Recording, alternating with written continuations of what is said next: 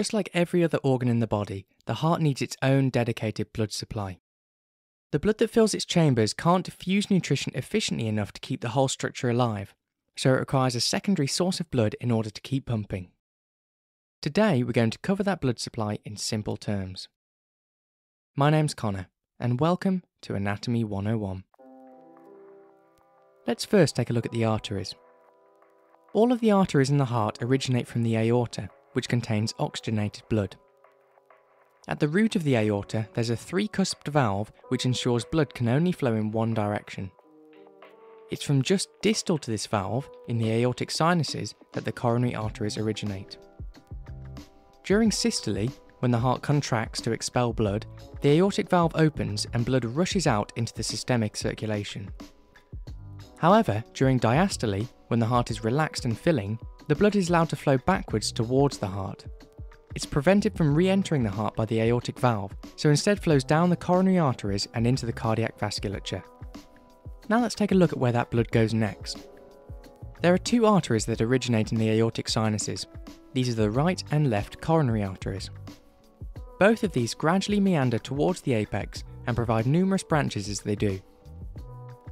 The left coronary artery travels between the pulmonary trunk and the left auricle to emerge in the coronary sulcus.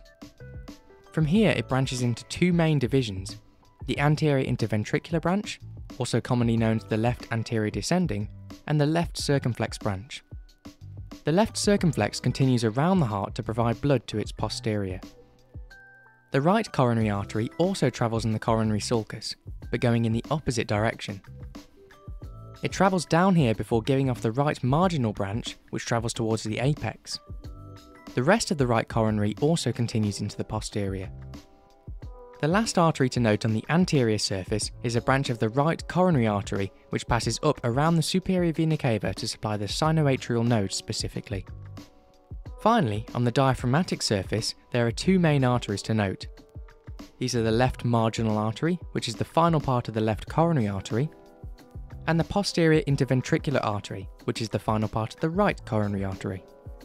Let's recap those arteries and see what regions they supply. The right coronary artery travels in the coronary sulcus to supply the right atrium and ventricle. The right marginal artery branches from this to supply the right ventricle and part of the apex.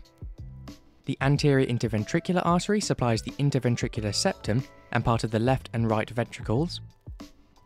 And the posterior interventricular artery does the same, but on the diaphragmatic surface. The left circumflex supplies part of the left atrium and ventricle. And finally, the left marginal artery supplies part of the left ventricle.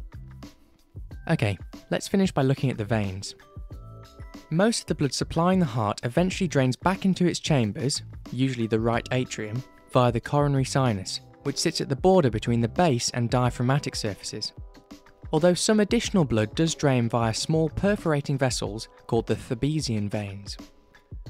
On the diaphragmatic surface, the main veins of note are the posterior cardiac vein, which runs over the left ventricle, the middle cardiac vein, which travels with the posterior interventricular artery, and the small cardiac vein, which brings blood from the anterolateral side of the heart.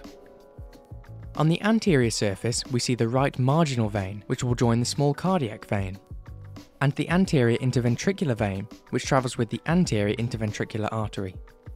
This vein eventually joins the great cardiac vein, which will travel around to the other side of the heart to produce the coronary sinus. And there we go, that's all you need to know about the blood supply of the heart. We release new videos like this all the time, so make sure you subscribe to the channel so you don't miss an upload. That's all for now. I hope you learned something and have a great day.